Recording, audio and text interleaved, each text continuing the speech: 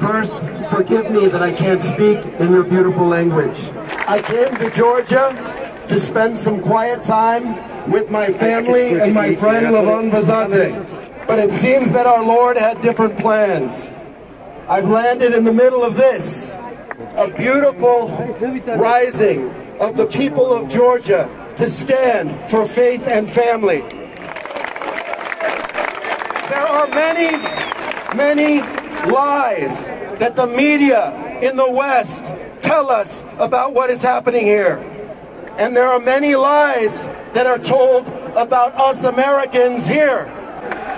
I want you to know this, that many of us Americans, when we look at that flag, we think of family, of faith, of Christianity, of unity, of mother and father. Our opponents talk about tolerance, but where is the tolerance when they try and interrupt us, when they try and shout us down, when they try to silence us? Men of faith, there are many of us around the world, of different countries, different backgrounds, different faiths.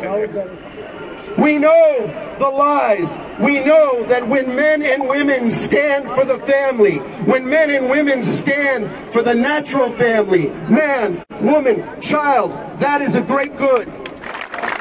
There were some that tried to scare me and talk me out of coming up here and speaking, tried to intimidate me and say it was dangerous, that we can't stand together.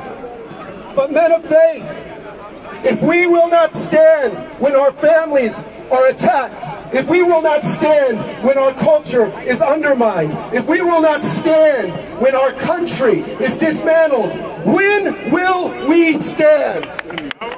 So I stand with you today, cradled in the arm of our protector, Our Lady. I know there is someone much more powerful than any of us watching over us.